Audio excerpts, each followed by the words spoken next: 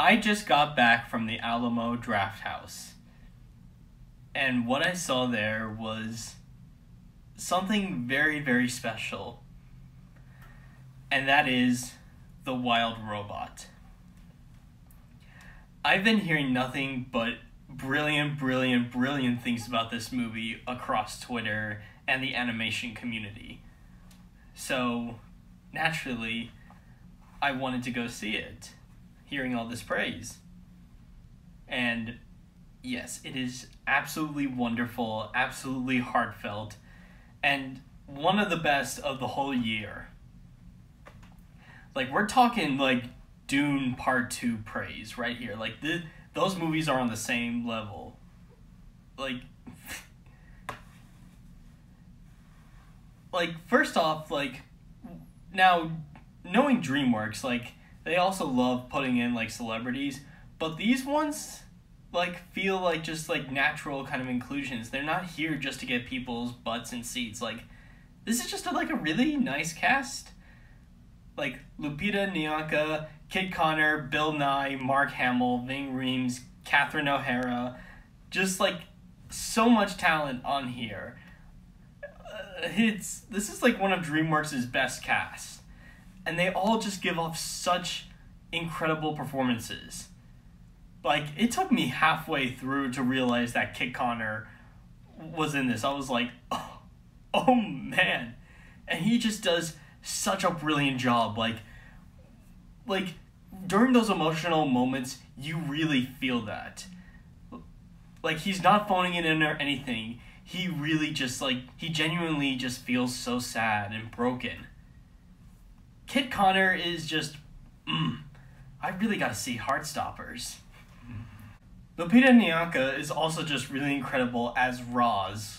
Like, her development is also just, like, such a real standout of the whole movie.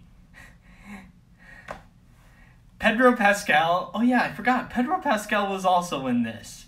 He was also really good as the fox. The animation, oh my fucking god.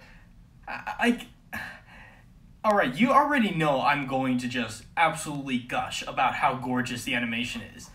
Like, the animation here is some of DreamWorks' best ever. This really just feels like a book, or like a book that we're reading. Everything is just so beautifully painted. Like, the skies in the backdrop, the sunsets, like, when the flock is flying. Oh my gosh! I had a huge smile on my grin, along with many other moments, with the autumn leaves flying right next to Roz.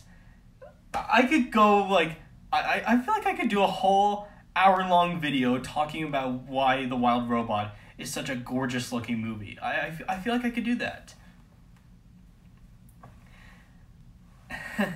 And, yeah, like I said, the emotional moments also are just so perfect. Like, they really tug at your heartstring. And it's also just, like, a really nice story. One about, like, kind of, like, feelings and, like, well, if you've seen the movie, you already know. I'm still, like, a bit, like, of a noob on analyzing themes and stuff, but they were handled really beautifully here. So if you have not already, if you can't tell, I absolutely adore The Wild Robot. One of the best movies of the whole year, and you need to go see it.